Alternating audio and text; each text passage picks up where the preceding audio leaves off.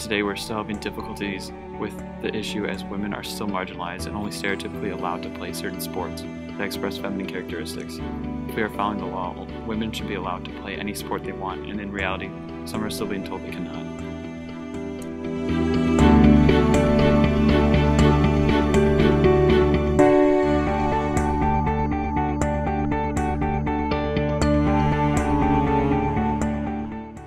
There is no 1500 meter freestyle for women. In water polo, 12 men's teams compete, only 8 women's teams do.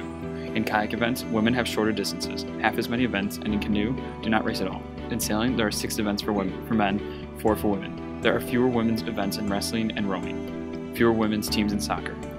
This list is not exhaustive.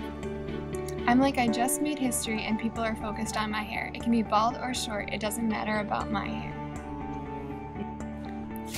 I don't even wear mini skirts on a night out, so I definitely won't be wearing mini skirts in the ring.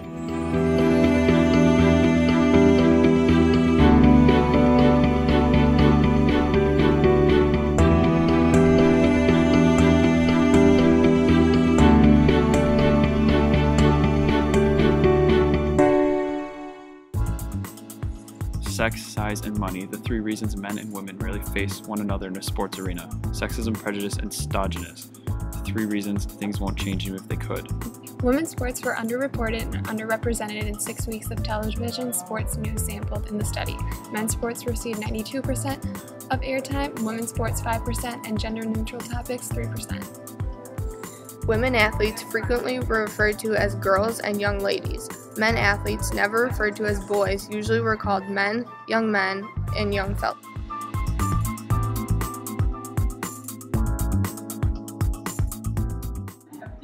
Ratings show that women enjoy watching men more than women enjoy watching women. Add those female viewers to the majority of men who also gravitate to male athletics, and it becomes a no-brainer. When it comes to sports, men sell. Men's major tennis tournaments incorporate 5-set matches instead of 3. Why? Men's tennis draws more viewers than women, largely due to the speed of men's game. Due as well to Roger Federer, who, like Tiger Woods of 2 years ago, attracts viewers through his sheer dominance of the sport.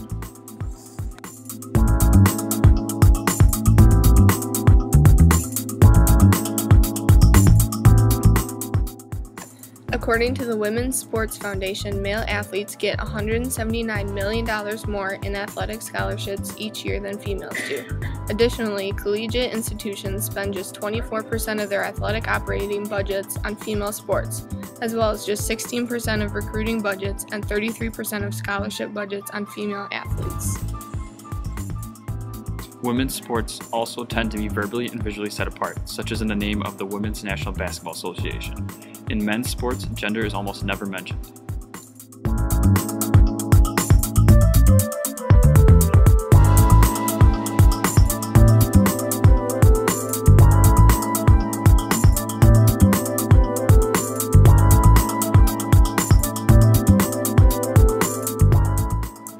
'In a study of 4 major newspapers, USA Today, the Boston Globe, the Orange County Register, and the Dallas County News, women-only sports total about 3.5% of all sports stories.